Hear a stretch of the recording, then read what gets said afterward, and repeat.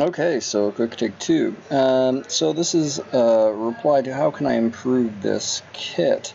So, just touching base, you can use snare lines. So as you mentioned, animals might get stuck in it. You can sort of bridge off that idea and actually, where laws are allowing it, set up your trip line to actually be a snare line and have your warning system as a warning system or a notification system that an animal has gotten caught in that. There's all kinds of snares and otherwise that you could set up along a line that would be triggered as long as it's not releasing, unless it's, yeah, you could still rig it up in a way that you wouldn't be notified, but the line would still be grounded.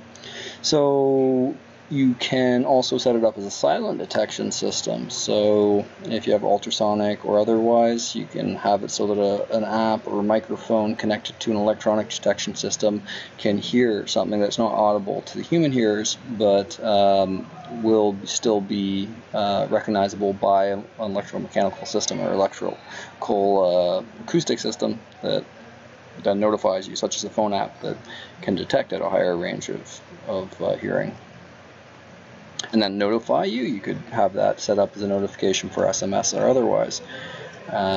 So even if you aren't present on the property, or you're not present within hearing range, you can still be notified.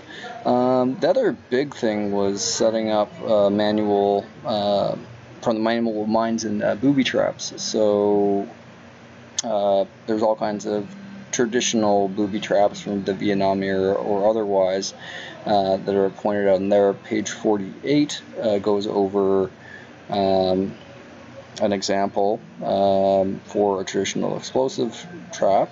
You could also do it as a non-explosive trap, such as a paint marker or otherwise. You could set it up as a non-explosive trap, like a deadfall netting system or dead drop type thing. 54 and 55 have other examples, and that's bamboo whip, for instance.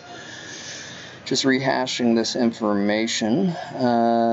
Yeah, so there's lots of options on what you can do to improve a standard trip line or a trip wire, such as using many booby traps. Now bear in mind that will be very illegal in non-WRL SHTF type situations, but there's so many possible things you could do. You might want to add a knife to your kit if you don't carry it separately, just so you can rig up some of the notching systems or otherwise for various booby traps, or a shovel, so that you can dig a hole for some of these. Or you might want to add more rope, more line, so that you can rig up more advanced systems.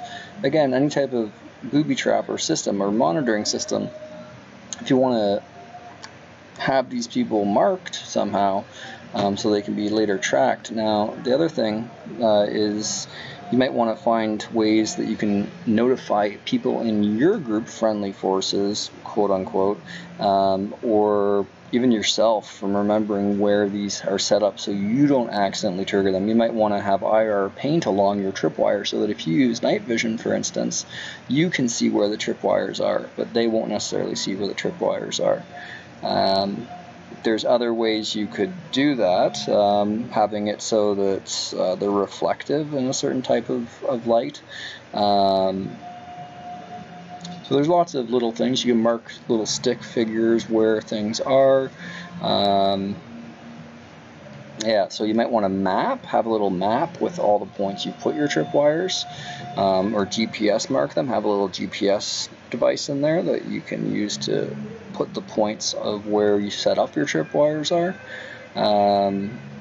So there's lots of little things you can do to improve your kit simply by having add-ons, and things like GPS devices, or having a marking system that's IR reflective if you have an IR detection system, or there's lots of little things. So just some ideas. Not quite as good as the first one, but nonetheless, it is what it is.